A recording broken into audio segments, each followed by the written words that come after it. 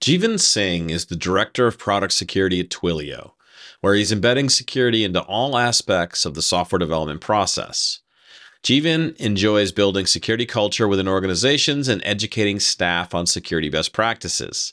He's responsible for a wide variety of tasks, including architecting security solutions, working with dev teams to resolve security vulns, and building out security features. Before life in the security space, Jeevan had a wide variety of development and leadership roles over the past 15 years. Jeevan joins us to talk about the future of application security engineers. He explains the different required skill sets and the path that anyone can take to become a senior application security engineer. He also gives us some perspective on how this works in the startup world when you're not an enterprise.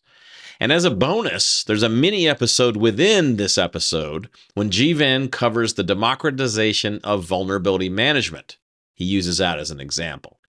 If you're in AppSec or you want to be in AppSec, this episode will provide you a roadmap of ideas for the future. We hope you enjoyed this conversation with Jeevan Singh.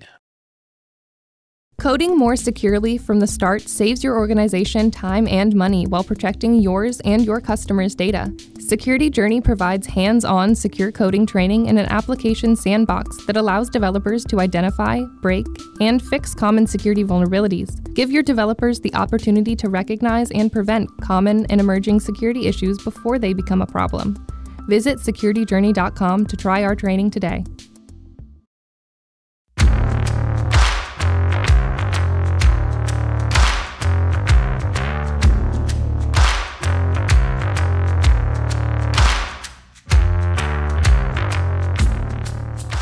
Hey folks, welcome to another episode of the Application Security Podcast. This is Chris Romeo. I'm the CEO of Curve Ventures and also joined by my application security partner in crime, Robert Hurlbut. Hey, Robert.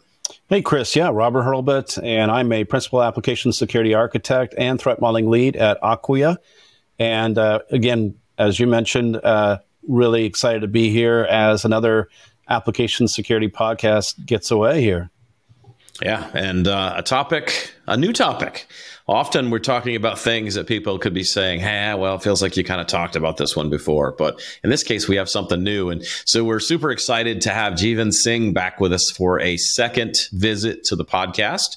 And so when we have a reoccurring guest, we don't ask them to tell their origin story, but I do want to share a pointer. If you want to go and hear Jeevan's origin story, it's in an episode entitled Threat Modeling Based in Democracy, which, I mean, come on, talk about just an excellent concept of what he explained to us the first time around. So if you didn't hear that episode, you really should go listen to that. It's pretty different than what we're going to talk about today, but still was an excellent episode on Jeevan's approach to threat modeling inside of a pretty good sized organization. But with that, Robert, I think you wanted to kick off this first topic, or this topic we're going to talk about with Jeevan today. Yeah.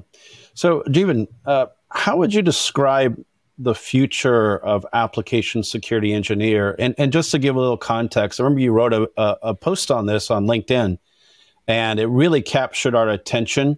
And here you are again on our podcast. So welcome. You too, anybody listening, if you put something really interesting on LinkedIn, you might be on our podcast as well. But let's dive into this. What's the future? Yeah. What's a future application security engineer? I think one of the problems is I'm very opinionated on things, which lands me in hot water sometimes. We've seen a lot of changes to application security over the last few decades. Initially, people needed to just understand what is security and help developers solve security problems. As companies started to grow, we needed application security engineers to also be really strong at software development. A lot of application security teams are small, and we can't scale unless we build our own programs, products, features to really help ensure that we're covering the entire ecosystem. And the third iteration, which I think we're slowly getting into right now, is that there's an expectation that even with both helping developers with their security problems as well as software development, that's not enough. We're not we're not winning the battle. We're falling behind. There's too many engineers that we need to help with.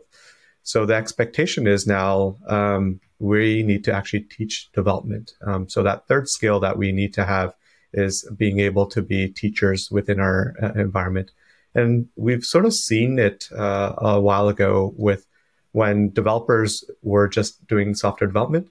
And when they were done with their software development, they would throw their code over the wall to the QA folks and say, hey, I've done the development. It's your problem to make sure that we have high quality for this feature. But the quality engineers and developers started to work really closely together. Developers started to write a lot more tests with respect to the features that they had. And now the developers sort of own that sort of experience. And we're going to see that with security, where developers are now going to be a lot more responsible for security. And since they're now going to be responsible for security, there's an expectation that they should also know how to do security. And as application security engineers, we have to help them on that journey. So when you think about the universe of application security engineers that exist today, do you have any idea how many people, can we even take a guess at how many people exist in this role today? Any idea or thoughts? Not enough, I think. I know not enough is definitely the answer. They always point back to like 1 million unfilled headcount for security jobs in general. And I feel that over the last few years, AppSec engineers must start taking a bigger and bigger bite of that 1 million unfilled roles. Application security is getting way more important and finally getting the due that we've deserved for a long time. So the space is small. I know that when I go to our biggest of events, Global AppSec put on by OWASP, best case scenario, there's 800 or 1,000 of us. So I still feel that the space is small and we need a lot more support in our industry. Yeah, I feel like there's, maybe 5,000 AppSec engineers that exist in total. Not everybody can, maybe 10,000 at most. Not everybody can get out to the big conferences and stuff. But I feel like, to your point, this is something that is about to explode from a demand perspective. And I was joking in the talk I did at RSA on the State of the Union of Application Security, and also joking with some other friends around the RSA conference in different settings. But the year of the application is upon us. And I don't know if it's going to be 23, 24, 25, like what year it's actually going to hit. But think about all of the investments that have been made, like in infrastructure security, in information security, in all of the things that are happening from a cloud security perspective. Like a lot of the core levels have gotten a lot of attention and a lot of investment. Application security is not in that same boat. Not anywhere near the amount of thought that's and resources and budget that have gone into that we've seen in like infrastructure or cloud security. And so I'm predicting, and I know it's dangerous to make predictions sometimes, but the year of the application is coming soon. And I think that's why this topic is resonating with me so much, thinking about the future of these folks, because we're going to need more application security engineers to be able to support the drive to secure the applications. When people kind of finally wake up and say, well, we've got everything else kind of covered, but this application thing, we really haven't done a lot with. There's going to be a gigantic demand there. And so, Jeevan, from your perspective, why is this topic important to you? Why does this even matter from your perspective? Yeah, it matters because this is the need of the industry. I've been in a bunch of roles now where I never felt that we were fully ready for battle. And when I've made battle, it's really partnership with engineering. It's not like we're fighting against them, but it's like battling the threat actors that are attempting. We all see the noise in our application logs. We always see either bug bounty research or what I hope are bug bounty researchers attacking our systems. But yeah, we see it. We know that our bad actors are out there. And a lot of our companies that we've been at have had incidents due to threat actors. I know that the current one that I've been at. We had an incident in August, and we just need more people to come in and be able to help us out and support it. I'm extremely passionate about it, so much so that I've been a part of OWASP for the last 5-7 years, helping out, trying to build out the community here in Vancouver and making sure that the future application security engineers have that capabilities that we need when they need to come in and be able to hit the ground running. Yeah, and you're talking to two OWASP lifetime members here on the line. So we're also big supporters of OWASP. And we don't, I mean, I would say, I'll speak for myself. I don't always agree 100% with everything that's happening, but I agree with the mission. And I think Andrew and the rest of the team there that are part of the OWASP Central Group are doing a great job of trying to push stuff forward. There's a lot of constraints that exist, but Andrew's really been good at Andrew Vanderstock, who's taken over. For those that may not remember, Andrew's taken over as the one of the leaders of the OWASP organization, and he's really done a lot of good stuff to push things forward. And I think there's just a lot more good stuff that's going to happen in the future. And when I think about the future of application security engineers, one of the things I've been telling developers that I meet with, like especially in the development of security champions kind of programs, I keep telling folks, like, you want to talk about a unicorn? If you have senior dev skills and mid-level even AppSec skills to senior AppSec skills, you want to talk about being a unicorn. You're a unicorn, and you just write a number and push it across the table. And a lot of people will pay you that. Whatever you write on that piece of paper, they're going to pay you, because that level of connection of skills, there's just not a lot of people. I mean, we could start naming people that we all know that kind of fit into that category, but there's just not a lot of people with that skill set. So I'm totally with you as well. Like, there's a lot of room to grow people into this industry and prepare them to do these things. Yeah, I don't expect every single application security engineer to be good at the AppSec skills like threat modeling, bug bounty, pen testing, and all that, as well as software development, as well as being able to teach. But they'll be stronger in some areas, but they should have at least foundational understanding for all of those areas. So, but you're right. There are unicorns, and you're right. I can count on the number of individuals I know that are good at all those areas on my hand. Those are hard skills to acquire, and it takes a lot of time being in the industry to be able to build up that skill set. So of those three, so AppSec skills, software development skills, and teaching skills, could you describe some of those and what you mean by those in terms of those particular skill sets? Yeah, that's very fair. So application security skills fall under the traditional AppSec behaviors and roles. So I do expect people to be really good at security reviews or threat modeling, be able to dive deep, partner with engineering, make sure that they understand how to design their features.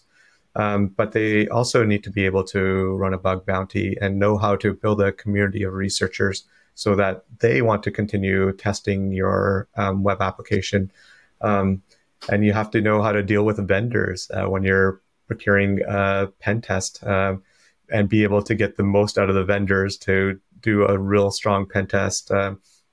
So all those sort of traditional skills, you have to know how to use the tooling, SAS test, all sorts of SCA, all those sorts of tools in general, and how to integrate and all that. So that in itself is quite difficult and requires a lot of experience. And even on the tooling side, I see a lot of folks that partially integrate tools as well. They don't fully integrate tools. They don't have coverage or metrics, and they don't even know how to, or they don't rather use the tools to actually burn down risk. So I'm asking a lot for future AppSec folks when you have to be good at just application security skills and just be able to dive very, very deep in all those domains in itself. With respect to software development, I have a great example. There's a member of my team, Alejandro, that as we started to really integrate tools on our ecosystem, we want to make it in a way that we are able to pull the data out of the tools, present them into dashboards for our security leadership, but also engineering leadership. We don't one of the philosophies that we have is that we don't want to drown our engineering team with tickets. We want to be able to do the crawl, walk, and run methodology. First, let's present them dashboards so they actually know how good or bad their posture is. Then we'll analyze the data and work with them and burn the critical vulnerabilities as much as we can. And then we eventually will start taking them. Alejandro noticing that we're doing this quite inefficient. Why are we integrating one tool? They change our APIs. It breaks all these other things. There's got to be a better way that we can actually integrate all of our tools in a more standardized framework level. So he built a tool that he calls Multivac, where it has a AWS Lambda.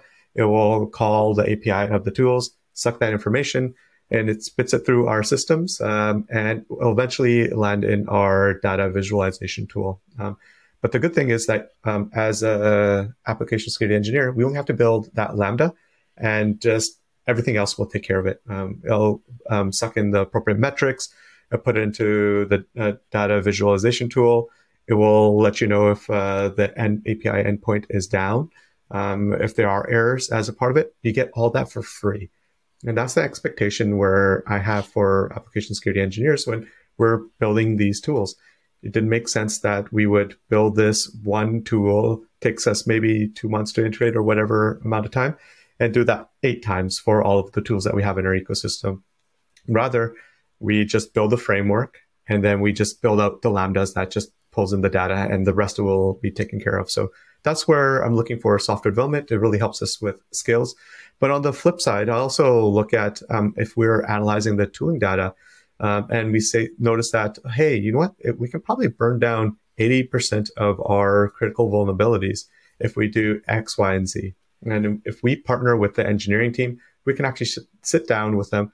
We can code it out together, and we can actually eliminate. So there might be multiple different ways where your software development skills as an application security engineer will help you with the ultimate goal, which is burning down risk in itself.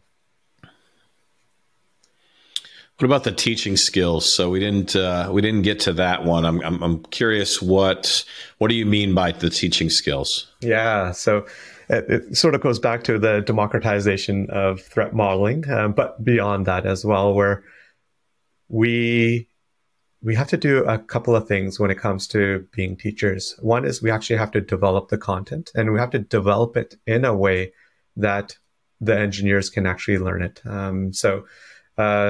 The threat modeling content itself, it took me a month or so to develop and really refine. I had beta engineering teams. We sat through it. I realized how my first iterations need to get better and better. I iterated it a couple of times and it was pretty solid after that.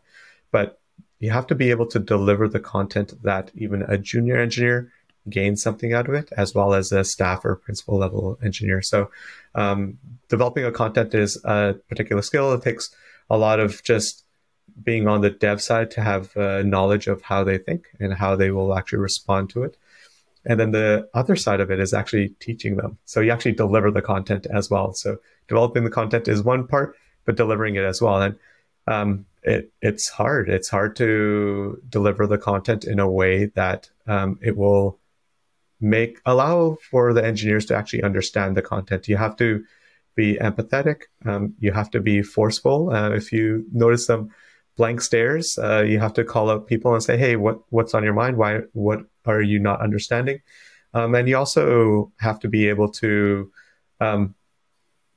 build up those examples that you need so that it provides interaction amongst the teams as well. So I know a lot of people learn by just listening. A lot of people learn by doing hands-on.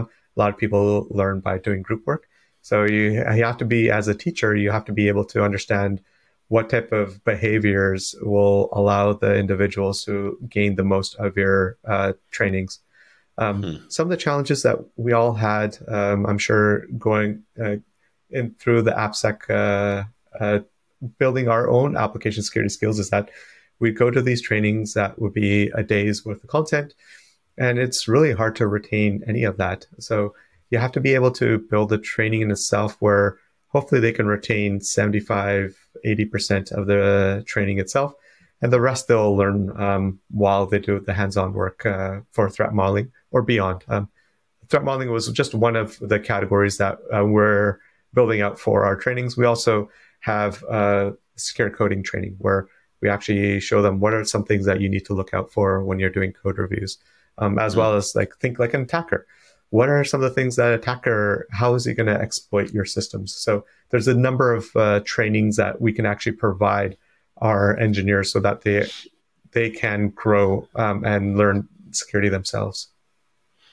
Curious to get your take on when I think about these three different things: AppSec skills, software development skills, and teaching skills. In my mind, two of those three I can teach people how to do. One of them requires somebody who has some, I think of teaching ability personally as something that someone has natural ability to do, to be able to. And I think, and I'm looking across the three of us, I know we've all taught classes at different perspectives. I think we're all people that have that ability, because I know I've seen Robert teach classes, and Jeevan, I've heard you tell stories about, things you've done in teaching classes and things and teaching developers how to do certain things. Do you think you can you teach someone to have teaching? Are teaching skills teachable? Can all of your AppSec engineers teach? And should they have to teach to be at this level that we're talking about? Oh, that's a great question. I really feel that everyone can teach and everyone has something to teach. But I do know that folks on my team there would be folks that shy away from it because it is hard. It is really hard to teach. And that's how I sort of feel that I would build out a team as well. I would have a core team that mostly focuses on AppSec stuff, and another team that mostly focuses on software development, another team that mostly focuses on content and content delivery. But I would allow folks to be able to do all of those if they want to grow their careers. So I do expect that as you mature in your career, the senior staff, principal, architect level engineers, they would start gravitating towards the instructor sort of role within the team, and may do a little bit more of that because they went through it. They've been in the trenches. They understand things. And I assume they're like me, where I don't want people to make the same mistakes that I've made in my career. I want them to learn and grow and be better than me. So I see more of the senior folks sort of gravitating towards that. And then I do definitely see a lot more of the junior ones focusing on the AppSec skills and potentially the software development as well, just because those are the skills that are a little bit more well-defined and easier to grasp earlier in your careers.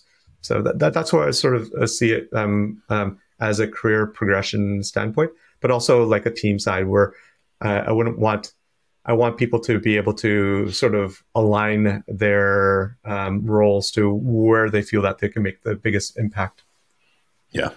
And I like the where you landed there, because I guess I would take it a step further and say a staff engineer that cannot teach is not a staff engineer. Yeah. That's part of reaching that pinnacle in the engineering or the security community or anything, is being able to, in my mind, a staff engineer should make 10 junior and mid-level engineers 2x from what they do, because one of the junior or mid-level folks should be able to turn to a staff engineer and say, okay, I've tried this, I've tried this, I've tried this, I'm stuck. The staff engineer should be able to say, well, let me just take you through a little bit. Let me give you 5 minutes on how I would approach that.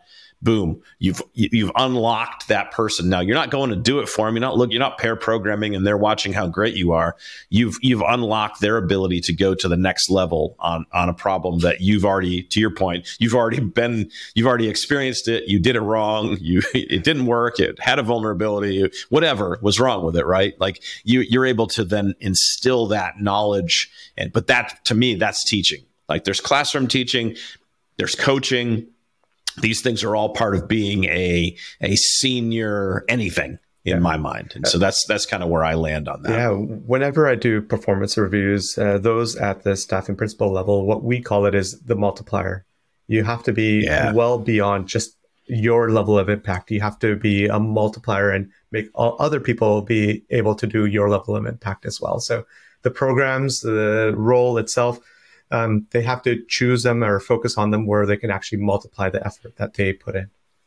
I like that. I'm going to use that going forward, that multiplier effect. I think that's a good, very positive way of describing what we're expecting people. If you want to be called a staff engineer, you better already be multiplying people. And then we promote, I guess I'm somebody who, I always promote people to what you better do the job. You want the promotion? Great. You want to be a staff engineer? I'll watch. And when you act like a staff engineer for a while, then I'll go file the paper and make you a staff engineer.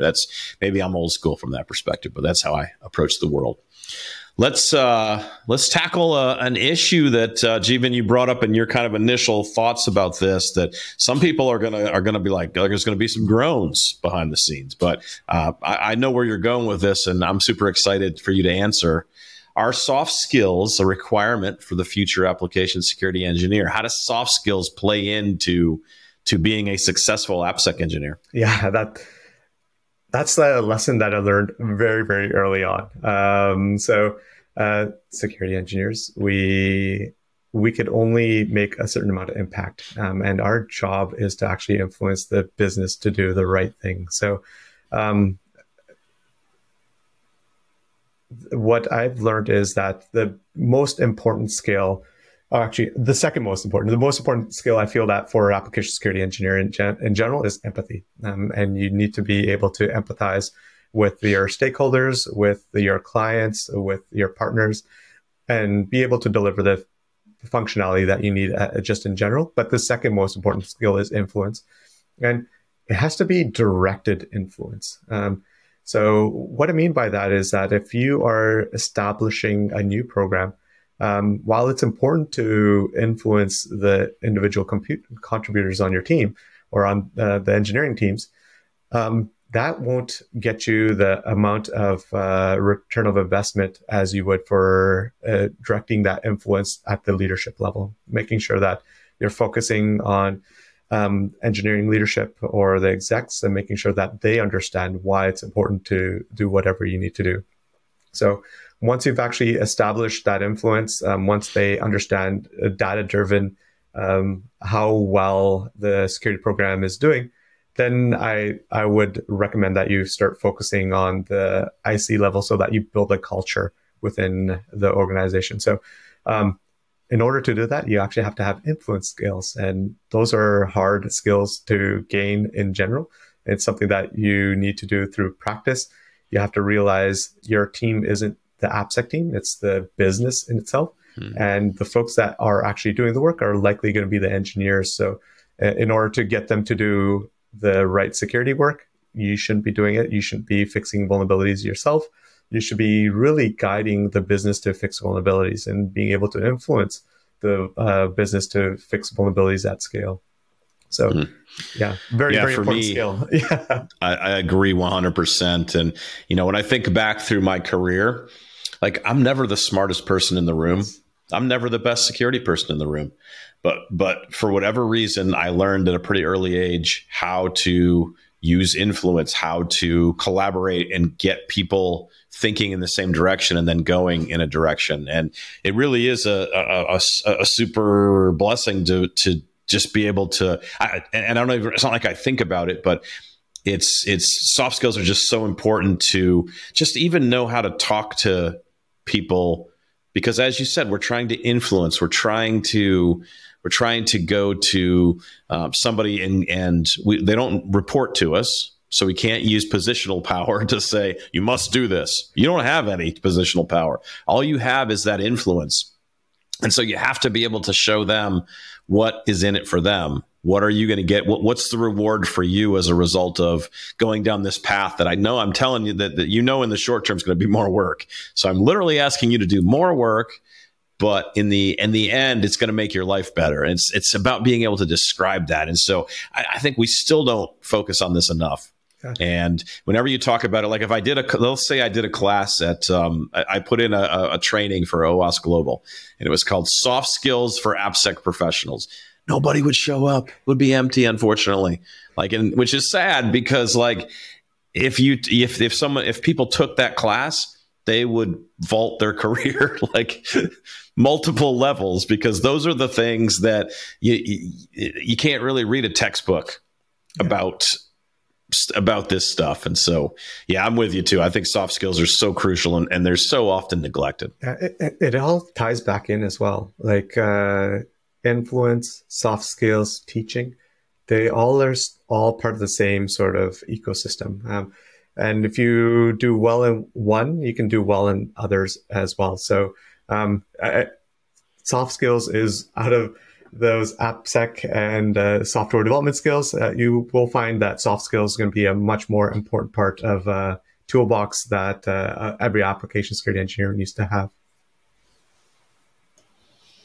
So you may have already touched on this about a junior developer, but are they also expected to have all those skills, or are they looking towards sort of a path to get to where they do have those skills, as we've talked about a staff engineer or somebody like that? Yeah, at the junior level, you're right. Like there'll be a path to get those skills. Whenever I do hire at the junior level, junior intermediate level, the most important thing that I look for is that hunger, that desire, that passion for security. And that sometimes is hard to teach as well.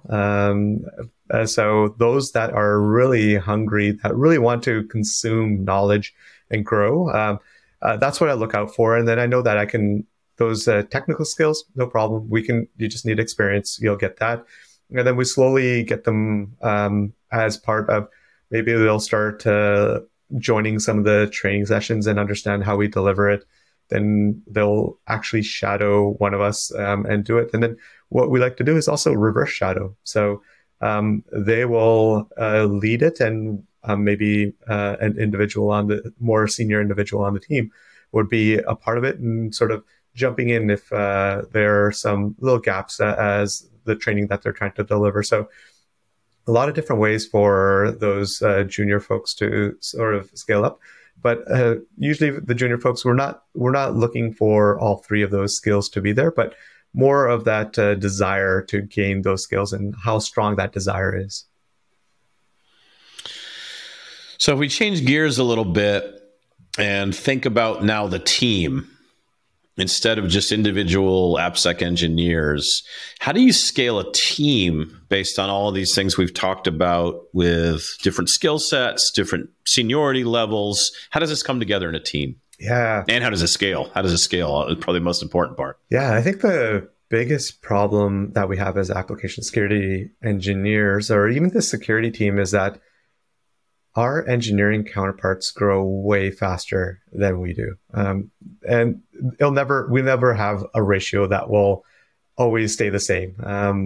They will hire several hundred before we may get a couple of more folks on our team. So the things that we have to sort of realize is that there's various ways to scale. So those application security skills that we talked about, threat modeling, doing it one at a time is not going to scale. And if they're hiring hundreds of engineers, they're going to be pushing out so many new features. We're not going to be able to review. Our queues are going to get longer. So, which is why we have to rely on the teaching aspect and allowing them to do the heavy lifting there. Similar sort of deal with code reviews. So it's not bad in a smaller company. We can sit down and actually do a manual code review. But as we start adding hundreds or thousands of engineers to the team, you're not going to do any more manual code reviews. It doesn't make sense. You really have to put the tools in place where we actually can scale. So every sort of program will be one by one, but it always goes back to really the teaching aspect of things. And I think maybe even a topic that you really like talking about, Chris, is like building up those champions. I really want to make sure that the engineering champions for security are as strong as maybe a junior or an intermediate security engineer, where they're able to have the basic skills of adding your repo to a SAST or SCA, or be able to understand what are the results coming out for your team for those security vulnerabilities, being able to come up with a remediation plan, being able to work closely with the security folks and understand our guidance, and be really that first level of support for the security team and answering all those sort of questions, so that when there are more difficult and deeper questions, then we pull in the security engineer. So really relying on our teaching capabilities, our app skills capabilities, and software development capabilities to help us scale, but also building out programs that really make it easier for us to extend our team in itself and work with other folks within engineering. And how does that play in? So you talked sort of around maybe larger organizations, but how does that play into a small organization that maybe only has one or two AppSec engineers? Yeah, it's a different ball game because you have to be very focused with your plan. You can't do everything with a smaller team. You can't do everything. And fortunately, I got off a call very recently with someone on a very small team, and they're like, okay, there are at least 100 different fires that I have. How do I decide which fire is the most important? And funnily enough, my first question was, does the business really care about security? So sometimes they hire security engineers for that's what the industry is doing. Maybe that's what I need to be doing, compliance reasons, whatever.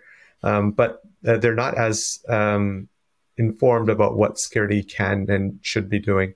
So my question to them was that, should we focus on building influence first? Let's start first reporting on, let's get the data that we have currently in the company and sort of figure out how well are you all doing with security. They mentioned that a lot of P1 vulnerabilities are over SLA. There's no incentive to actually fix things. Like, yeah, that's very common in smaller organizations. Unfortunately, it's still common in bigger organizations too. But in smaller organizations, you have to incentivize folks to actually fix those vulnerabilities. So team up with your security leadership and engineering leadership, have provide them the actual metrics of what's going on. Say that this is how much security technical debt that we are accruing, and this is how we need to address that security technical debt. And also loop in the executives so that they are aware for it as well. One of the more memorable programs that we put out is a democratized vulnerability management, where we actually decided that security should not be part of the XLA extension process. We don't own those vulnerabilities. The engineering team does. So why are we a blocker, or why are they coming to us to ask for extension? So what we did is we actually put the engineering leadership as a part of it. So P4, P5s, engineering managers can extend and go through that self-service process. P3s go to directors, P2s go to the VPs, P1s can go to your executive if you're at a small company. And what would happen is when the executives actually understand there are P1s that are going to them for extensions, they're going to ask more questions. Why are we extending this? We've extended it 2 times already. Why aren't we addressing this? My favorite story is when we had a VP of engineering. He extended it once, and then the engineering team came back to him and saying, hey, we need to extend this again. He's like, okay, let's hold on 1 second. I've already extended it once. If anything happens because of this vulnerability, they're going to point fingers at me because this is my vulnerability. So before I extend it, I need to know who's going to work on it, what's the plan, and how long it's going to take. By the end of the day, they got that. They said, okay, this is the plan. This is the individual that's going to work on it. It's going to take 6 weeks. It was fixed in a week and a half because no one was going to go back to that VP of engineering and ask for another extension. So once you are able to involve the executives and the engineering leadership as part of it, they will influence them to be a part of these programs. They will start exerting their influence on the engineering org as well.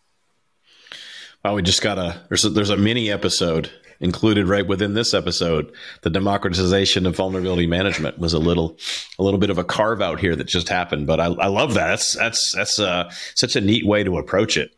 put it. It's this. I love what you just said. Like, this is not security's thing. This is engineering's thing. Why are we getting in the middle of it?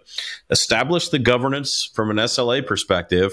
Set up the systems and processes to make it work, and then get the heck out of the way and let the organizational chart and their comfort with risk, like, to the story you just shared. That's so excellent. That VP of engineering is like, wait a minute, they're coming for me if I extend this again.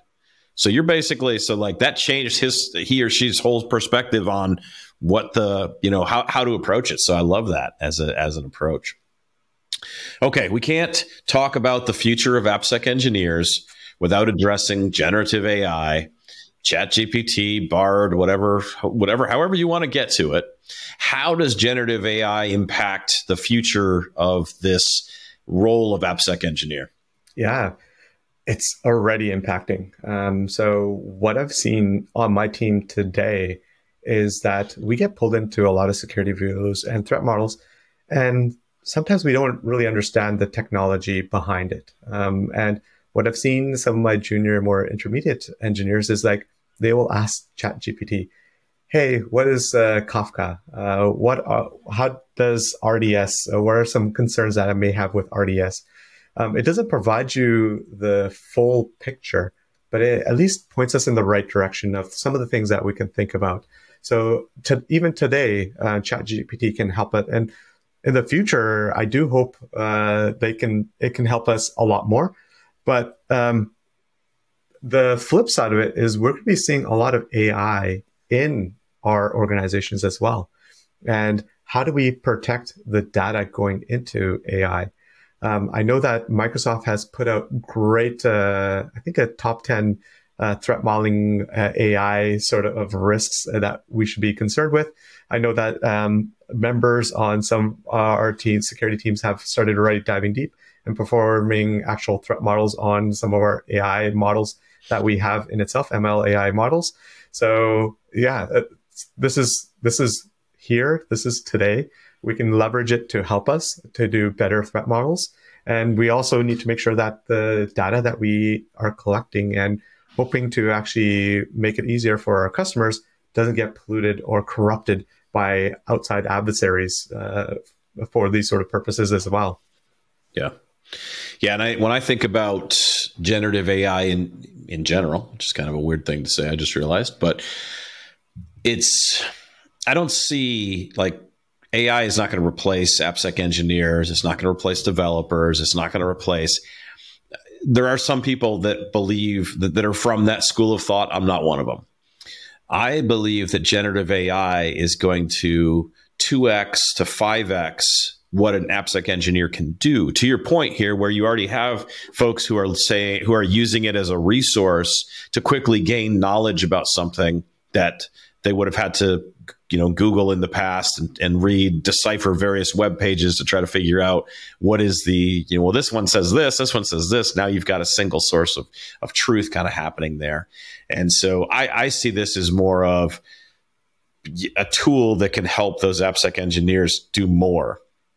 So we know we don't have enough AppSec engineers, both in our industry and in most companies. And no one's going to say, well, we've got a few too many AppSec engineers. They're just sitting around. They don't really they eat, drink coffee. There's just not that much for them to do. Nobody's going to say that. So anything that we could do that would help them to even 1.5x their output is a positive step forward for changing the business, helping the business to think more about security. I think it's all good stuff. Yeah, I agree 100%. It will supplement us and it will help us be better at what we need to do. Put it very succinctly. Thank you, Chris. I've been thinking about this quite a bit lately, as far as how to, and listening and like all of us, I'm learning a lot from a lot of different people. I'm reading things, listening to things. Like, it's such a new area and there's so many different facets to it. I'm just trying to absorb as much knowledge from other folks that have real backgrounds in this and how all this stuff comes together. So, Jeevan, if you were to give us a key takeaway or a call to action about the future application security engineer, where would you go with that? Is it a call to action? Is it a key takeaway? How do you want to land the plane here? Yeah, I want to first say the future is bright. It's exciting. It's where all of us really want to go. We're going to see even stronger partnerships with our engineering teams. Everyone's starting to care more and more about security. You're right. Maybe 2023, maybe 2024, maybe 2025 is going to be the year of the application. So we'll see better and stronger partnerships. What I'll ask of application security engineers is that make sure that you're having more breadth and depth to your skills. So if you are very heavy on the application security side, threat modeling, bug bounty, and all that, learn how to do a bit more software development. Think about how you can scale your programs. Think about how you can ensure that the programs that you build will last longer than you. And those that are good in both of those domains, start thinking about how do you build that next generation, either of junior security engineers or engineers themselves, where that you can impart your knowledge on them. So let's all get iteratively a little bit better at what we do. And then that will just make our companies a lot safer and much safer for our users as well. Excellent. Jeevan, it's always such a joy to have you on the podcast because you have so much knowledge and wisdom. And I'm sitting here taking it all in. Just thank you so much for sharing, being willing to share all these things from inside, kind of some inside experience and how we bring this all together. And it's really helpful. I mean, we got a mini lesson in democratizing vulnerability management right in the middle of this. Like that's the thing I love about your approach. You're just willing to provide that and share that with us so that we can all learn from it. And I know I learned many things already just in this conversation, many things that I can apply. So thanks for taking the time. And we look forward to the next time that you join us here to bring some more wisdom for our audience. Thank you so much for inviting me. I love talking about all of the mistakes that I've made in my career so that other people can not make those same mistakes. Really appreciate always chatting. All right. Thanks, Jeevan.